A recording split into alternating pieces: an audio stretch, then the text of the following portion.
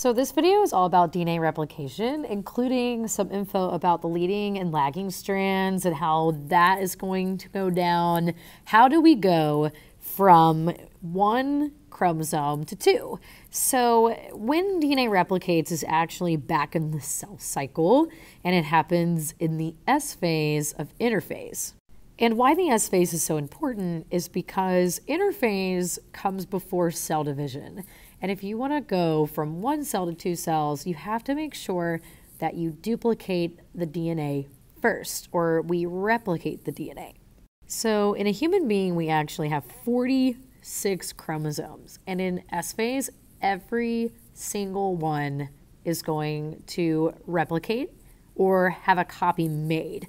So for every chromosome, you get two. So we would go from having one of every chromosome, or 46 total in our somatic cells, to two of every chromosome, or 92 chromosomes total. So all we're doing is we're taking every single chromosome and we're going to copy it. So we go from 1 to 2 of each. So we're actually going to get into how this happens. But just to note, where is going to be, because it deals with DNA, this occurs in the nucleus. Pretty much everything that deals with DNA occurs in the nucleus because the DNA never leaves the nucleus. Now let's take a closer look at maybe the overview of replication first, and then we'll get into more of the specific details of the leading and the lagging strand. So just a brief overview of DNA replication. I definitely want to make a note that DNA is anti-parallel, meaning that if this strand runs in the 3 to 5 direction, then the other strand has to run in the 5 to 3 direction. And the first thing that happens in DNA replication is that we have to break all these hydrogen bonds between the nitrogenous bases of either strand. So think this strand has this half of the nitrogenous bases, and this strand has the other half, and that's why DNA is a double helix or double-stranded, because it has two strands bonded together with these hydrogen bonds. And what is actually going to break those hydrogen bonds is the enzyme helicase, which is going to come through and break all the bonds between these molecules. So that's actually going to break them all, separating the strands.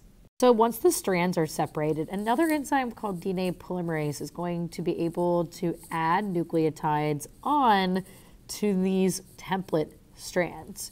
And the thing about Dna Polymerase is that it can only lay nucleotides down in the 5 to 3 direction.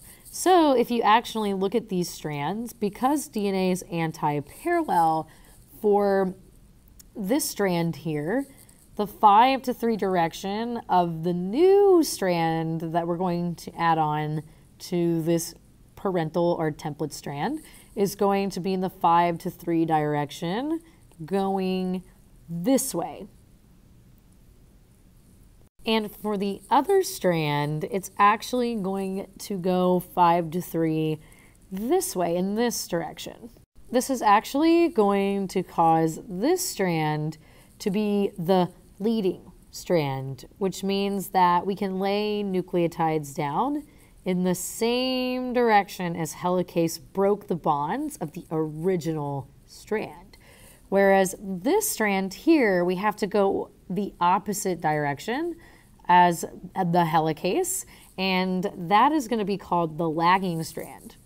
I do want to note, before I get into how are the leading and lagging strand different, that in the end, these strands are going to have the exact same DNA sequence. It's just how do we get that sequence is going to be different. So our final result will be two identical DNA molecules. As you can see, if you compare these, they are the same. It's just how we get them. And remember, the whole point of this is to take one chromosome or one DNA molecule and create two DNA molecules. So let's start by getting into how the leading strand works. So the leading strand is going to be this top strand here. So you can see that it's going in the 3 to 5 direction, and because DNA is anti-parallel, that means that when we lay nucleotides down in the 5 to 3, it's actually going to be heading in this way towards the replication fork or towards our helicase, which is unzipping and breaking the bonds between these nucleotides, unzipping the DNA. So the first thing that has to happen is actually we have to lay down what's called a primer. It's just a little piece of RNA that we need to start this process. So think primer, primary means first, and that is because RNA was likely the first genetic material that ever evolved, and DNA came afterwards. So even now, hundreds of million years later, we still have to use a tiny, tiny piece of RNA to start DNA replication. And one of the main differences between DNA and RNA is that RNA does not use T, it uses U instead as a nitrogenous base. So primase is going to come and it's actually going to lay down about 5 to 10 nucleotides. I'm just going to write 5 of RNA just to get this process started. As you can see, I have added, instead of a T like we normally would, because this is an RNA primer, which is why I drew it red, we have a U, and we have a U here as well. So A pairs with U on the RNA, and obviously T on the DNA is still going to pair with A. So primase is going to go in the 5 to 3 direction always, which is, in this case, is headed towards helicase. So we're actually going to lay them down this way, and then primase is going to kind of go off and do something else. And the next enzyme, which is DNA polymerase 3, is going to add DNA nucleotides on to this little starter primer. So we're actually going to be able to replicate the DNA now. We just need a tiny bit of RNA first, and then DNA polymerase is like, oh, cool, I can do my job. And it'll come in and actually lay down DNA nucleotides headed towards helicase. Again, DNA polymerase is going to lay down all of these nucleotides. So it's just going to come up to C and lay down a G, G, C, T, A, T, etc. as it heads towards helicase, because this, again, is the 5 to 3 direction. That's the only direction we can lay nucleotides down in. So in this case, with the leading strand, it actually lays them down headed towards helicase, which is unzipping the DNA and is very, very straightforward. So what'll happen is that after helicase runs out of new DNA to separate, DNA polymerase will be finished and our end result will look like this. So this down here would be our final result. So this is literally the exact same thing as this up here, except for I've just sort of moved it down to the bottom of the screen to make it easier to see, essentially. So in the end, you're going to have a double helix, right? So you've got 2 strands. One was the original parental strand, which you can see here at the top. It's that solid blue line. It's the exact same as this. And here we can see we've got our primer and all of our DNA nucleotides that were laid down. So to end this process, DNA polymerase 1 is actually going to come in and replace the RNA primer with DNA. That's just because we don't want RNA in our final DNA product, because this is not DNA RNA replication, it's just DNA replication. So we kind of use the primer to get this process started up here, and then at the end we actually go back and we'll take that primer out because it's no longer useful.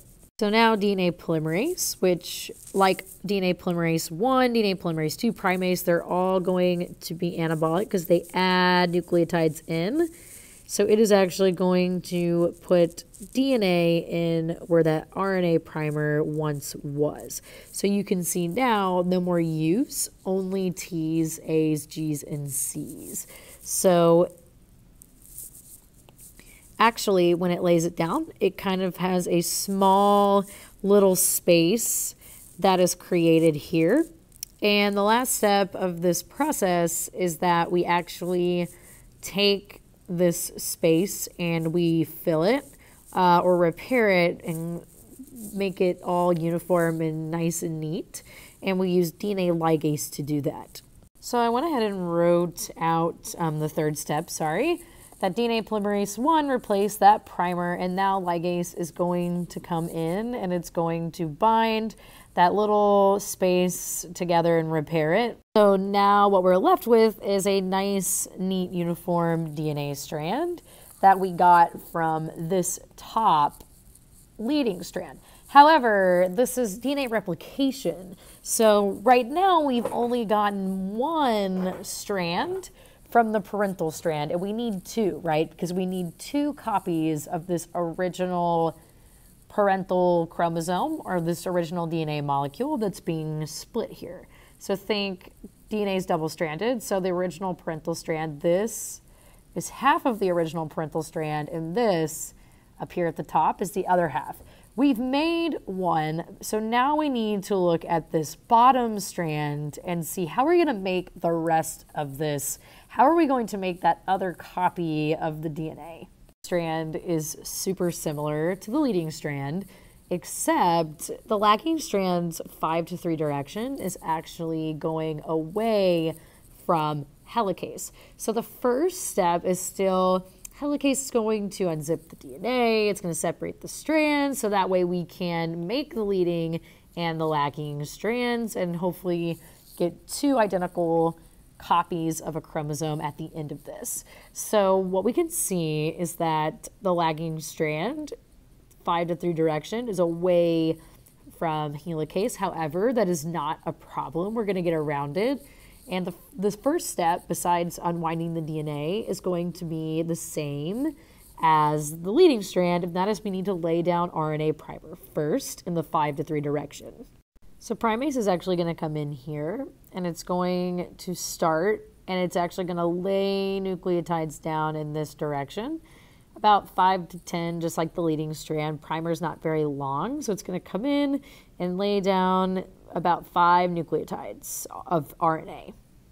So because this is RNA, you can see that again we have a U here instead of a T, because RNA primer and all RNA never has T in it, always U.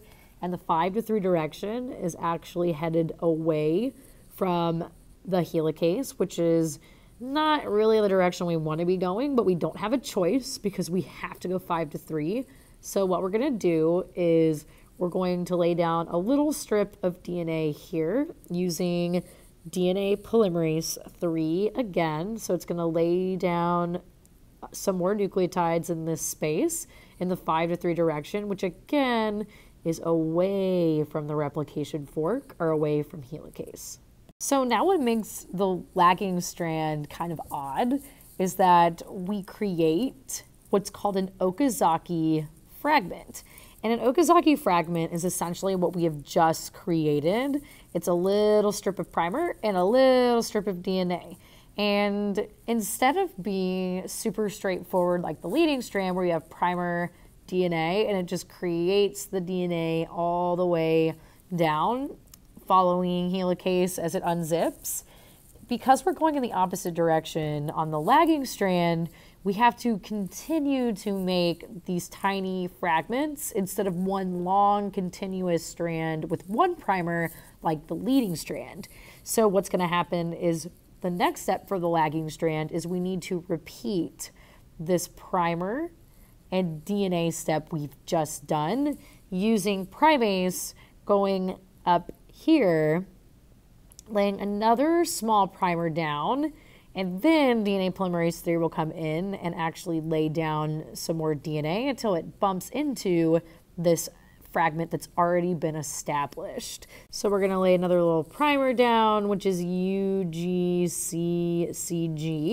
and we're laying it down in the 5-3 direction again, which is away from helicase, and then DNA polymerase is going to fill in these other DNA nucleotides. Because it's DNA, it's going to be CAATT here, and I'm going to draw a little strip of blue since it is DNA, and DNA polymerase 3 is the enzyme that is going to actually complete that process. So in the end, what we'll have is similar to the leading strand, is going to be a double-stranded DNA molecule, but instead of one primer to cut out this time, we're actually going to have two primers that we need to cut out. And actually, it's two in this picture, one here and one here. In reality, DNA is millions and millions of base pairs, or like nucleotides long, and you would have hundreds of primer to cut out. But for the purpose of this video, I don't have enough space to draw out millions of nucleotides nor the time. So we're gonna cut out all of the primers here using DNA polymerase 1 again. So it's gonna come up and it's gonna remove those primers. Once all the primers are replaced, DNA ligase is going to come in and fill in the small gaps between the fragments. And in the end, the final result is going to be, you'll have a DNA strand here that is exactly identical to what is being created in the leading strand. It's just there's more primers to remove because of the fragments, because of the 5 to 3 direction going the quote-unquote wrong way. So you're probably thinking this seems a little bit overcomplicated. Why don't we just use DNA the whole time? Why do we have a primer?